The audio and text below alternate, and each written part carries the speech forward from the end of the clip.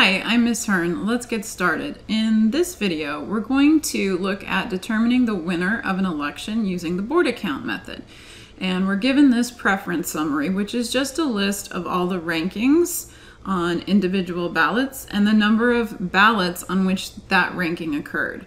For example, there are 12 ballots where the voter ranked option A first, B second, C third, and D fourth. For the Borda count method, it's important to understand how a candidate gets points. The candidates score points by beating other candidates. They're going to get a point for each candidate they beat on a particular ballot. So you can go through and count how many candidates they beat, or you could take the total number of candidates, subtract the rank, and come to the same value. For example, you can see in the first column where we have 12 ballots, option A is in first place. That means that A beat B, C, and D. That's 3 opponents that were beat. So on each one of those 12 ballots, option A should get 3 points. Another way to come to that conclusion, besides counting option B, option C, and option D, would be to say, well, there are 4 candidates altogether, and option A came in first place, so 4 minus 1 is 3. So option A would get 3 points for each of the 12 ballots. With that in mind, we're going to calculate each candidate's Borda score, which is going to be the sum of all the points they got on all of the ballots. To organize our work, I've created a table which looks pretty much like the preference summary. You'll notice that I labeled the number of ballots as the multipliers this time, and that's because however many points a candidate gets in a particular column, we have to multiply times the number of ballots.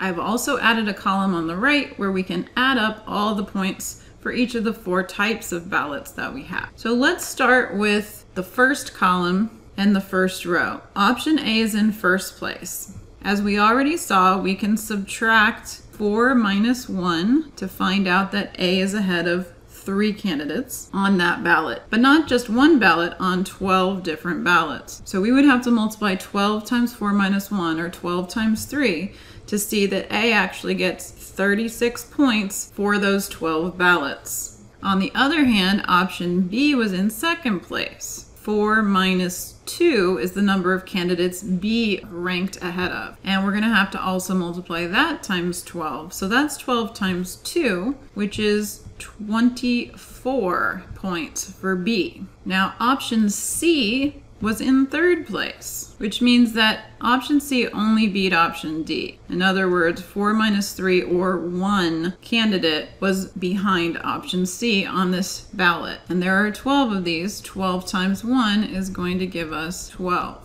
And for option D was in fourth place. 4 minus 4 is 0. Option D was ahead of no one on this ballot. 12 times 0 is going to give us 0. Now let's look at the next column. Option A was in fourth place in the column that has 15 ballots. Now remember, fourth place means that option A is ahead of no one on this ballot, 0 people. 15 times 0 is still going to be 0. No points for option A on that ballot. Option B was ranked third on this ballot. 4 minus 3 is 1. Or in other words, option B was ahead of exactly 1 candidate, option A. 15 times 1 then is going to give us 15 points for option B on that ballot. Option C was in second place on this ballot. 4 minus 2 is 2. C is ahead of 2 other candidates. That's 2 points times 15, which is going to give you 30 points for option C on this ballot. Option D was in first place on this ballot, beating 3 other candidates. And you can see that by taking 4 minus 1. We have to multiply that times 15. 3 times 15 is 45 points for candidate D. And we'll continue in this way, multiplying 4 minus the rank times the number of ballots. You'll notice that in the first column, we always have 12 times 4 minus something.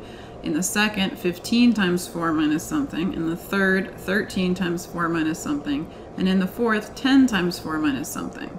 The only thing that changes is what we're subtracting, which is the rank of the particular candidate. Now we add up all the points. So option A gets 36 plus 0 plus 39 plus 10, which is 85 points. Option B gets 24 plus 15 plus 13 plus 30 equals 82 points. Option C gets 12 plus 30 plus 26 plus 20, which is equal to 88 points. And option D gets 0 plus 45 plus 0 plus 0, which is 45 points. This means that option C wins with 88 points. To check our answers, I'm going to visit MissHearnMath.com, click on Free Calculators, and I'm going to select the Borda count method vote calculator. All you have to do is to take your preference summary and enter it into the preference summary on the calculator like I am doing here.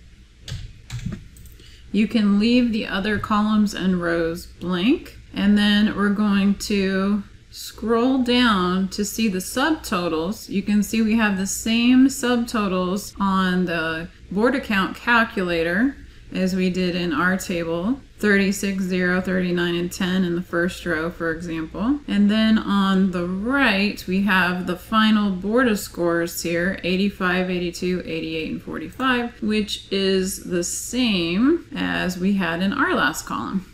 So it looks like we did it right. I hope you found this video helpful. If you did, please give it a thumbs up. That helps other students to find the video. You can also subscribe to Miss Hearn Mathematics to see more math videos, and visit MissHearnMath.com for more free calculators.